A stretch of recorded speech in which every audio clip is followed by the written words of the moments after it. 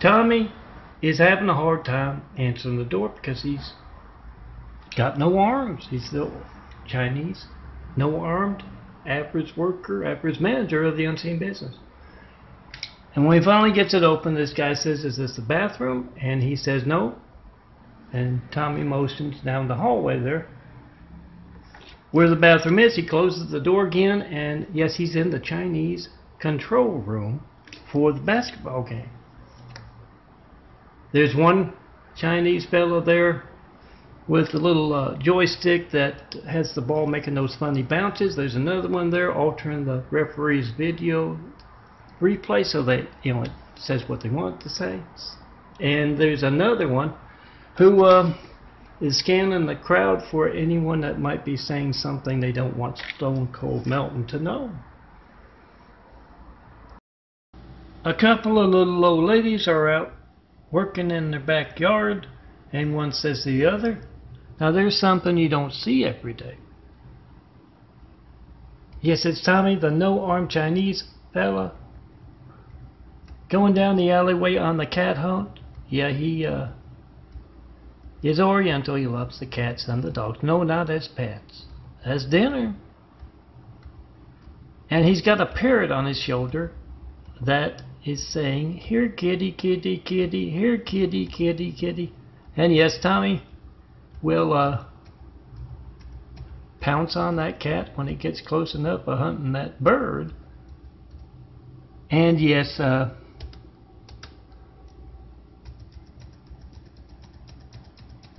he'll have that problem again.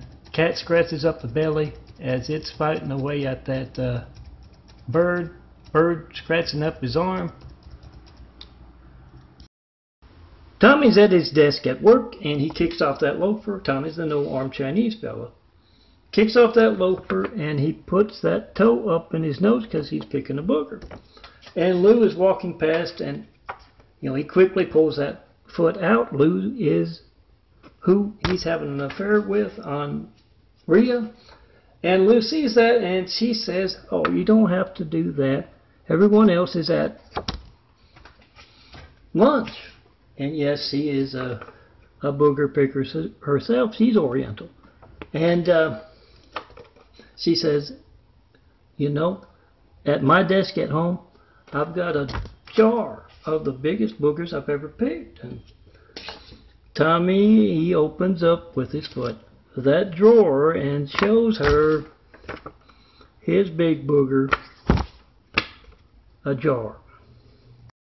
"I am Melton, son of a carpenter. My dad a carpenter, worked on skyscrapers. Mom Marianne. I am the son of a carpenter. I get to tell parables, and this is my Tommy parable series about Tommy, the no-armed Chinese fella, was being blindly obedient, told by his boss Lou, stick his right arm into a wood chipper. He did that, and the left arm wisely jumped off, leaving him with no arms. And as I've told you before, the angels helped me out with my Tommy and other parables. And here is another example of how Allie, another reason for Allie, the noseless amputee at Tommy's AA meeting at the bar, Amputees Anonymous. Another reason for her to be missing that nose. And Juanita says, "That must be terrible to lose your nose like that and never be able to smell the flowers again." And she says, "I don't miss that. Venus flytrap took it off." So Tommy is at his AA meeting at the bar. Tommy is the no-armed Chinese fellow. And yes, it's Amputees Anonymous. And the new member, Allie, gets up to tell her story, and she's a little reluctant. And then she says, "It was a botched boob job." Yeah, Allie is missing her nose. She's an amputee. And yes, Juanita lost her arms that way. And so she says, "You too?" Tommy is the no-arm Chinese fella, and he is at his AA meeting at the bar. And Allie, the newest member to AA at the bar, is showing him, Tommy, some photos. And Juanita comes over and she says, "Oh, that's such a beautiful baby." And Allie says, "That's not a baby. It's a picture of me before I lost my nose." Yeah, that's the reason she's in Amputees Anonymous. She lost her nose. And she goes over to show her photos to someone else, and Juanita says, "Whew, they did her a favor taking that big honker off."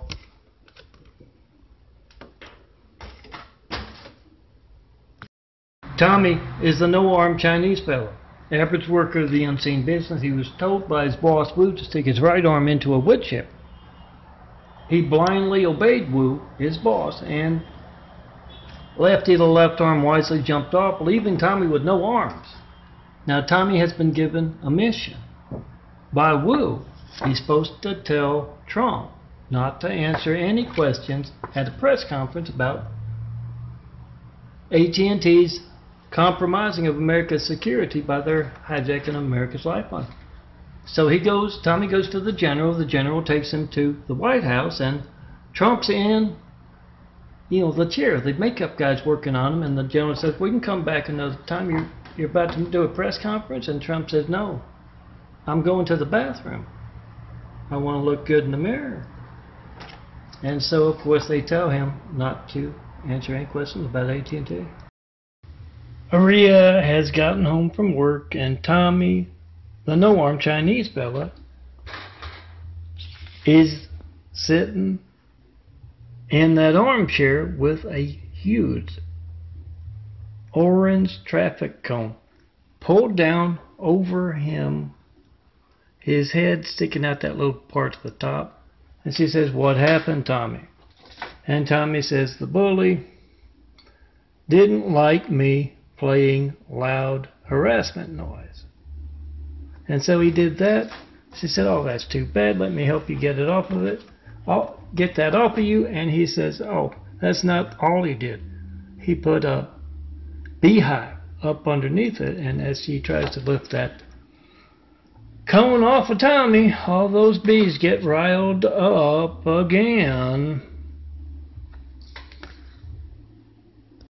Henry's watching a basketball game, and Marge says, "Why is that man giving the camera the finger?" And Henry tells her, "Oh, that's the Orientals. They scan the crowds, and when the camera's on somebody in the crowd that is saying something they aren't supposed to, they have somebody run up and block. In case Stone Cold Melton is watching, he might find something out he's not supposed to know." So he doesn't know that that's the wrong foam finger? And Henry says, "Oh yeah, he does. Oh look, it's Tommy, the no-arm Chinese fella. Stuck his right arm in the wood chipper. Lefty, the left arm, wisely jumped off, leaving him with no arms." Tommy is the no-arm Chinese fella. His boss Wu told him to stick his right arm into a wood chipper. He did that, and Lefty, the left arm, wisely jumped off, leaving Tommy with no arms but a promotion. And Rhea is his girlfriend. She's in her art studio working on the Lefty DeMilo, a statue she's chipping away. And Tommy's in bed, and he's having a nightmare. In the nightmare, Lefty went to this landfill, a whole bunch of wood chips, and he found variety bit by bit. He sewed it back together, and Tommy got up in the dream, and he saw this big shadow arising up. And yes, they both, Lefty and Righty, took Tommy to the wood chipper, and yeah, he was screaming as he was getting chipped up in that nightmare. Tommy is the no-armed Chinese fella, and he's been sent to a military base to help an American general deliver a speech. And it's a good thing he's there because the general is freaking out. The teleprompter is broken. And Tommy says, "Don't worry about it, General. Just look towards me and I'll mouth the words and you can read my lips and make the speech." And so the general gets up there and he says, "Guys, don't worry," to the troops. "Don't worry about it. You're not the one that's going to get convicted for treason for taking part actively in America's hijacked lifelines. I am." And yeah, Tommy has to pick his nose. It kicks off his shoe, and yes, so does the general. Tommy is the no-armed Chinese fella, average worker. Actually, he's a manager of the streets, the unseen business, which involves moving a whole lot of Karens. For him, he moves a whole lot of Karens in and out of shoes, high-heeled shoes of Karen. And one of them couldn't make the old switcheroo because the first one wasn't there to switch with. So he has to drop her off around the block, and then he rolls up in front of where the Karens are working. And he sees her coming out and he starts honking on the horn. Remember, he's driving with his mouth. It hurts his teeth to drive, but he has to today. And Karen's boss has been keeping her busy all day, and he says that no-armed guy is trying to get your attention. And she goes over and says to her boss, "I have to go." And he rides around the block. They do the old switcheroo, and he drops her off, the new one, right in front of the boss. He is the no-armed Chinese fella. He was told by his boss, Wu, to stick his right arm into a wood chipper. He was blindly obedient. He did that, and Lefty, the left arm, wisely jumped off, leaving Tommy with no arms but a promotion. He's bossing a whole lot of folks around, and he called everyone in on St. Patrick's Day, this Sunday, 2019. And he's got them doing extra work Wu had for him. And Katie is a new employee, and she's thought she was winning friends over. New workplace, he went up and put tabletop art on everyone's desk. She didn't know Tommy is in charge of hijacking everyone's access to Melton's graphic art. And he's, cussing in Chinese, and everybody looks in there, and Leah says, "Well, nobody's going to pinch Tommy today. He's green as anything. Jealous as." Tommy is the no-armed Chinese fella. His boss, Wu, told him to stick his right arm into a wood chipper. He did that. And yes, Lefty, the left arm, wisely jumped off, leaving him with no arms but a promotion. And he's just got done with work. He's a manager now, and he goes out, takes his briefcase with, because he's got this unicycle in this really big briefcase, and he opens it up, takes the unicycle out. Yeah, it hurts his teeth to drive because all he's got to do is his mouth to steer with. So he uses the unicycle. He gets up on that unicycle and he's got very good balance. Doesn't need the bicycle, but he does need somebody to pick up the briefcase, and he's trying to tell folks to do that. And all they do is clap and put money in that briefcase. So he's a little late. His cat is cold when he gets home, but he's got a little extra cash. Tommy, the no-armed Chinese fella, average worker of the unseen business, he was told by his boss, Wu, to stick his right arm into a wood chipper. He did that. Lefty, the left arm, wisely jumped off, leaving him with no arms but a promotion. And he's got Leah from work driving him home because he's got to stop by the post office. The private who was supposed to pick up the stolen mail to me didn't do it, and they both go in, and Leah's mad because she's got to tote out 2 big bags of mail. And then once she gets out, she's sweating, and she looks over, and Tommy says, "Oh, we got to stop by Wu's and drop it off. I'm Melton, son of Carpenter Murray. Look for phone gate. Be a part of it." Tommy, the no-arm Chinese fella, has been overworked. Wu, his boss, has been working him so hard, he doesn't know if he's coming or going. And he is glad it's the end of the week. He gets to go to his AA meeting at the bar, relax and have a few drinks. Yeah, Amputees Anonymous. And he gets there, and there's a new member to the Amputees Anonymous. She's missing her nose. Everyone's curious as to why she's missing her nose. So Juanita says, Tommy, why don't you tell everybody your story so Allie can see how it's done? And he gets up and he says, oh, I'm Tommy and I am a nose picker. Yeah, he got his support groups mixed up. Tommy is the no-arm Chinese fella, and he's at his AA meeting at the bar, Amputees Anonymous. And Allie, the new member, has a tear rolling down her face. She's a noseless amputee, as she tells about her botched boob job. She went in and she talks about waking up in that hospital as Dr. Randall tells her that the nosectomy was a success. And Juanita, who also had a botched boob job that ended up with both of her arms missing, she says, you had Dr. Randall too? You have Dr. Randall too? Oh, probably in past tense. Yeah, they both say, right, do not take these off on everything you don't want taken off, and make these bigger on the boobs. Tommy, the no-arm Chinese fella, is at his AA meeting at the bar, and Allie, the newest member that's missing her nose, why she's an amputee, shows up late, and Juanita says, well, you got anything on your mind? Allie, she takes off her sunglasses and she says, yeah, it's not easy, no picnic, being a noseless amputee. She has to watch where she wears her sunglasses because she's very pale,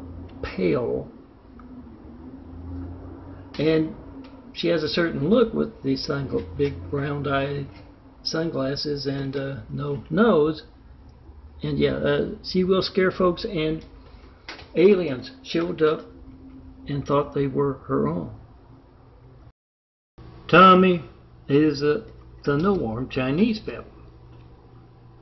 No arms at all, and he goes to his AA meeting at the bar, Amputees Anonymous. And he's gotten back from Al's bar. He crossed through the doggy door. It's easier than, getting the key out and opening up the door.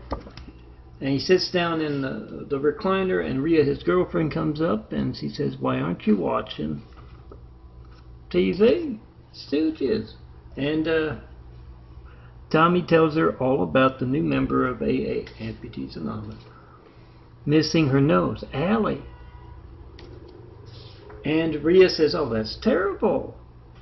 She's never going to be able to smell those beautiful flowers again. And Tommy says, yeah, and she's never ever gonna have another booger. I am Melton, son of a carpenter, married dad a carpenter, worked on skyscrapers, Mom Mary Ann. I am the son of a carpenter, I get to tell parables, and then also get to do a little genetic carpentry. Used to be all dark brown, slowly but surely changing to blue. And the angels will help me craft my parables. They're particularly good with Tommy's. And last night I introduced the character at Tommy, the no-arm Chinese fella's AA meeting at the bar. Amputees Anonymous.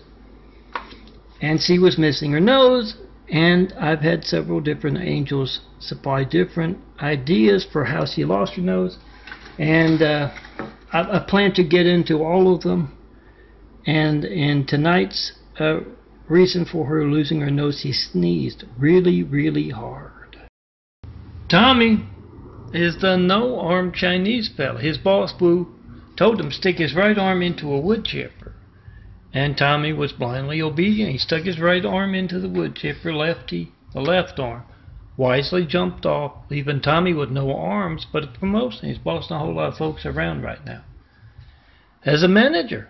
But this occurs at Tommy's AA meeting at the bar. And Tommy is curious, and he asks the new member, Allie,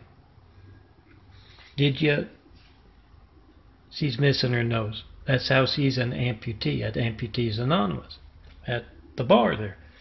Did your boss tell you to stick your nose into a wood chipper? And she says, no, that would be stupid. I was really angry at my face one day, and to spite it, I cut off my nose. Allie is the new noseless member of Tommy, the no-armed Chinese fella's AA meeting at the bar. Yeah, Amputees Anonymous. And Tony, another member, says that must have been terrible, losing your nose like that. And Allie says, well, in a way it was a blessing in disguise. My marriage was on the rocks. I've always had this very terrible snoring problem. Not since I lost the nose. And yeah, my husband, he always has had a very bad gas problem, but it does not bother me anymore. Blessing in disguise. We were at a press conference, and Randall says, I want to assure you, we here at AT&T do not just hijack America's lifelines for no reason. It's for political, business, and religious censorship reasons. And as far as who decides whose lifelines are hijacked, that's the general right here. And the general steps up as Randall runs for the door, and a reporter asks, how long has Randall been missing both arms? And the general says, how should I know that? Yes, Tommy, the no-armed Chinese fella. It's like you asking me how long America's security has been compromised by easily documented censorship. That's not my job. Tommy is the no-armed Chinese fella, and as a Chinese fella, he loves the cats and the dogs. No, not his pets, as dinner, and he has won over his girlfriend Rhea to cat eating, and she's got a grandpa in Alabama who sends a recipe every once in a while about, badger, beaver, and yes, the beaver in particular worked pretty well for the cat recipes, and she's got some waffle cats, cat waffle recipe this Sunday morning, and she cooks it up, and Tommy's still hungry for some more, but she's in her art studio chipping away at Lefty's statues. And he goes into the kitchen. You guessed it, he ends up with a very big waffle-like tongue stuck to the griddle in an emergency room. Tommy, the no-armed Chinese fella, is in the doghouse with his girlfriend Rhea. Yeah, was told by his boss would stick his right arm in the wood chipper as a test of loyalty. He did that, and Lefty, the left arm, wisely jumped off, leaving him with no arms but a promotion, and he was on his way home on his unicycle. Doesn't need a bicycle, no arms, and he should always go shopping for clothes with Rhea, because he bought a hat that was too large on his lunch break, and it covered up his eyes, and he fell down into the sewer, open manhole. The sewer worker dropped him off, and she's not going to let him sleep inside. He has to sleep in the doghouse. And the sewer worker said, I see he's been through the sewer before, met those alligators who took off his arms. Rhea Gets home, she calls out, Tommy! Tommy's the no-armed Chinese fellow. And he's not there. There's a knock on the door. It's Hang Hai, Oriental Street Justice. And Hang Hai takes her to Hell on Earth place. And as they're walking down the hallway, she hears the screams of a whole lot of folks. And she sees Tommy burst, hanging by his balls of steel. Burst through some plaster wall. He even took out a 2x4. He's going to be there permanently. She knows. She's seen it before. He broke my computer with having its devil Lori taunt texting me yesterday before it broke the computer. And she says, where can I pick up the other one? And he says, right over there. She goes to pick him up. He's not getting out of there. Tommy is the no-armed Chinese fella. And as a no-armed Chinese fella, he goes to his AA meeting at the bar. Al's bar. Amputees Anonymous. And the new member of Amputees Anonymous, Allie, the rest of the amputees are fascinated by her. Missing her nose to be an amputee. And Juanita in particular says, have you ever thought of wearing a prosthetic? And Allie says, well, thing is that they're never secure unless you're wearing a strap, and then it doesn't look very good. And yes, it got caught in the wind during a rainstorm, and she turned upside down. She almost drowned. Tommy is a no-armed Chinese fellow. He was told by his boss, Wu, to stick his right arm into a wood chipper, and he did that. Was blindly obedient, and Lefty, the left arm, wisely jumped off. It got him 2 missing arms, but a promotion. He's bossing a whole lot of folks around. Management of the streets, the unseen business. And Wu caught Tommy and his mistress, Lou, picking their nose. So he sent them to support group because he's worried about the image. We've all seen the Orientals picking their nose in public. So Wu not only sent them to Nose Pickers Anonymous, he's also installed a security camera in Tommy's office, and he keeps checking in every once in a while. He looks, and there's an empty office desk, and he says, Tommy, are you in the closet picking your nose? And he walks out, and yes, so does Lou. Al's tending bar, and he sees Rhea come in. So he tells Tommy, the no-armed Chinese fella, Rhea's on the warpath. Before Tommy can react, there's Rhea yelling at him. It's my birthday and you're here at this damn bar? You didn't even buy me a gift. And Allie, the newest member of Tommy's AA meeting at the bar, Amputees Anonymous, she tries to intercede. She comes up behind Rhea and she says, it's not his fault. He's here for the support group, the AA meeting at the bar. And Rhea spins around and she yells at Allie, you keep your big fat nose out of this. And Allie bursts into tears. Yes, the reason she's the AA member is she's missing her nose. So Traitor Oliver North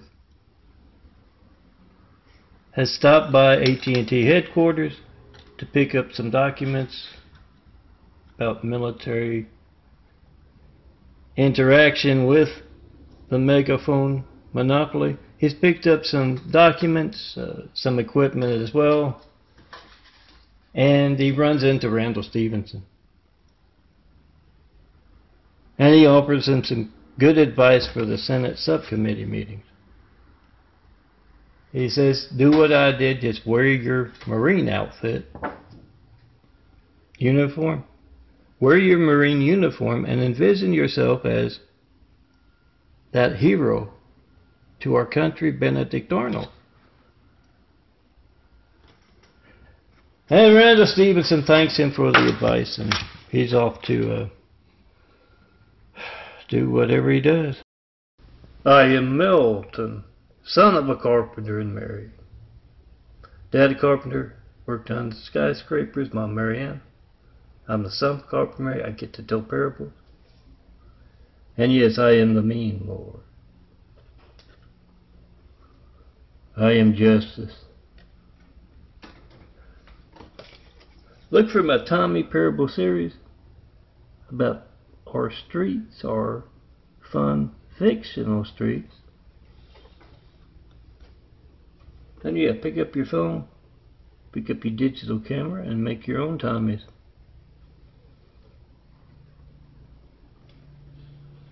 Oh, come see me in person, you can be in my Tamis. Nice short minutes lately.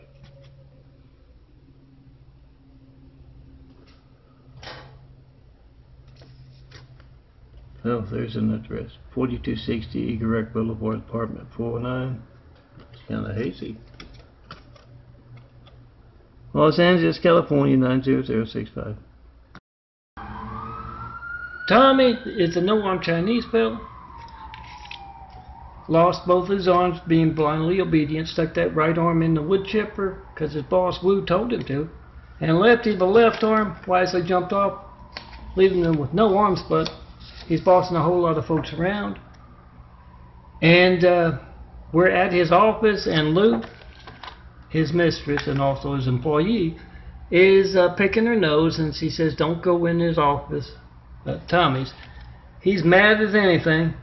He just saw a video on the internet of a couple of privates defending America on their leave. They were making videos of their hijack call to me with Randall Stevens and other AT&T executives on speakerphone. And one says to the other in the video, Trump snafu'd big time, not going after AT&T, conducting harassment techniques against a man in a wheelchair. They would have been better off,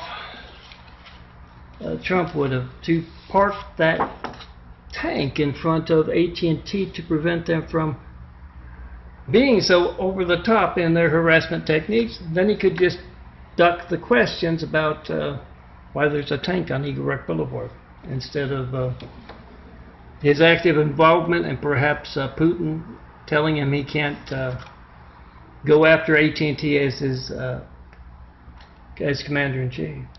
He snafu'd big time, just like Tommy.